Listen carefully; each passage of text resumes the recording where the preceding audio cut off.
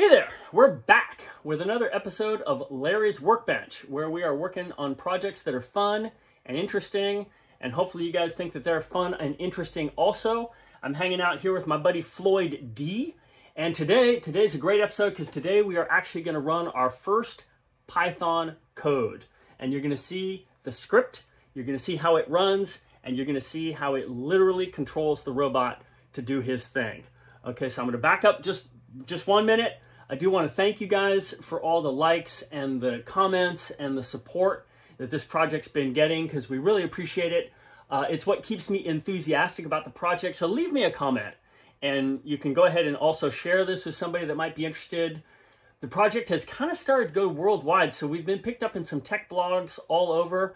You guys are in Poland, you're in China, you're in Italy, UK, and all over the world are kind of starting to watch this. India. And I really appreciate you guys. And if I'm doing something that is interesting to you, let me know. Let me know, because that is what keeps me motivated. Okay, quick review. We've talked about the hardware that Floyd is made out of. We've talked about the Raspberry Pi, the small single board computer that powers all of his local functions. And we've talked about commissioning the Pi with an SD card. We've talked about connecting the Pi to Wi-Fi locally. I'm fortunate, I have very good Wi-Fi here where I'm at the robotics labs. And we've talked about connecting to the Raspberry Pi via the computer, something called virtual network computing. So that lets me connect up the keyboard, the mouse, and the monitor. And setting up a development environment. Now today, like I said, we're gonna run our first Python script, and you're gonna get to see that. So Python is a fantastic programming language. It's designed to do a lot of different things. It can exist at various points in the software stack, and it's great for beginners. Now, I am a beginner, so that's why I chose Python.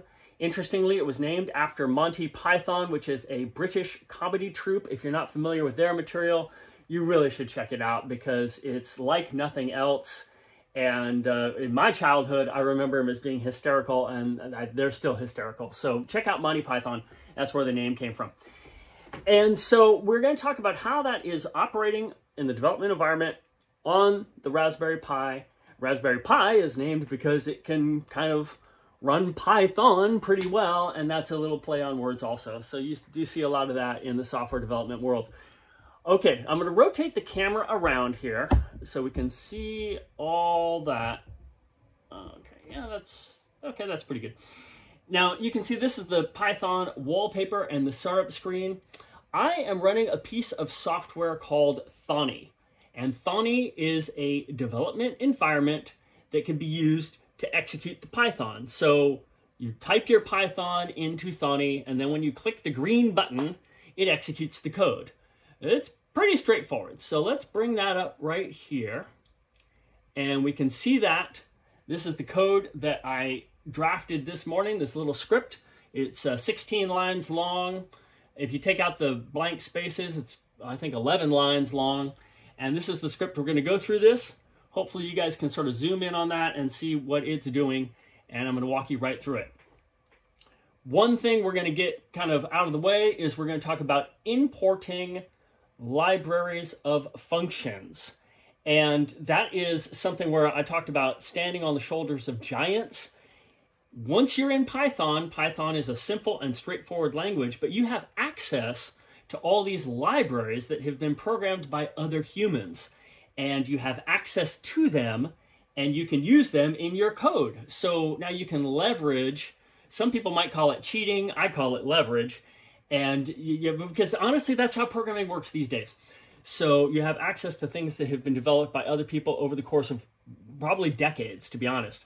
So here you can see, and I don't want to get too wonky on this, typically with a library, you have to install the library of functions onto the Raspberry Pi and you use a software called PIP. You use a command called PIP to install that library. Once it's installed in your code, you have to import it. And the reason why I'm going through all this is because we're importing a library called Board, B-O-A-R-D. Board is the library that allows me to call a function or issue a command, essentially, in Python and it translates it into the voltages that are required to operate Floyd's motors and servos. So you can see we do this little import routine right here, and then we say while true, we're going to get a key input from the keyboard, and then if the input is a 4, we're going to do something. If the input is a 5, we're going to do something else. And if the input is a 6, we're going to do something else. So this is our first Python script. I'm proud of this, and like I said, I did write this actually with ChatGPT. I used ChatGPT to write it. I didn't really write it, to be honest. I just clicked into ChatGPT what I wanted the code to do. It gave me the syntax back, and I did kind of work on it and tweak it a little bit, and now let's just execute that by clicking the green button. There we go. We get a prompt down here. Press a number key to rotate the arm or Q to exit. So I'm going to press 4, enter, and look at that. It's executing. That's so cool. Okay, back to center position. So what's really going on there is right here, if I press the number 4, board set PWM servo pulse 6, 500, 500. Okay, those are 3 parameters that get passed to this command. 6 refers to this rotational servo as opposed to Floyd's other servos. This is number 1, number 3, number 4, etc. 500 tells me the position I want it to go to, and for whatever reason that goes from 500 to 2500. That's the way it was programmed by whoever wrote this board library. And the next 500 tells me how fast I want to do it. And I've got it set at 500. I don't know if that's in milliseconds or whatever, but that is how that functions. Let's see that again. Oh, that's fantastic.